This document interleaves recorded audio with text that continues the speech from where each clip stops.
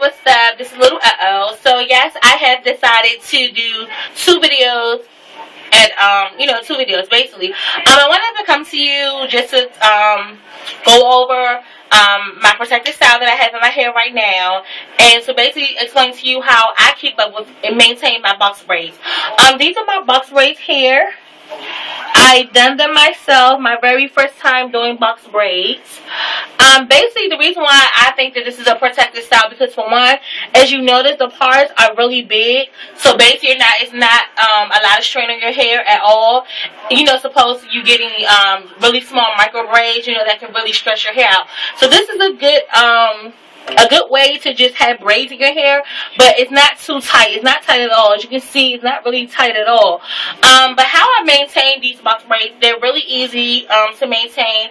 What I do is I do grease my, oil. I don't grease. I oil my scalp maybe once a week, because my hair does really good with oil. Like basically I'll test my hair out, like if I'll just do like this, and if my hair, my finger is not shiny like that, that means that I need some more oil. So if it's come off shiny like that, that means I'm good. My hair does really good with oil, so that's a good thing. I know a lot of people do conditioner, like they do leave-in conditioner and oil.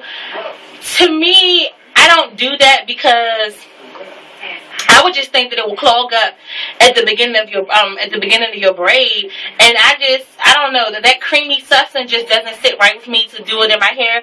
Have I ever tried it? No. Would I ever try it? No, because that's just me.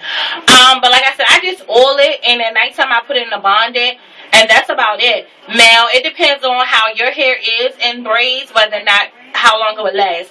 These will probably last my hair, I'll say, about a month or two, because I wrap my hair up. I don't sleep without a bonnet on. Even if I'm just lounging around the house, if I know I'm about to go down for a nap, I will put my bonnet on my head. That's a way that you can keep your hair from frizzing up and things of that sort. So that's just the way that I maintain my braids.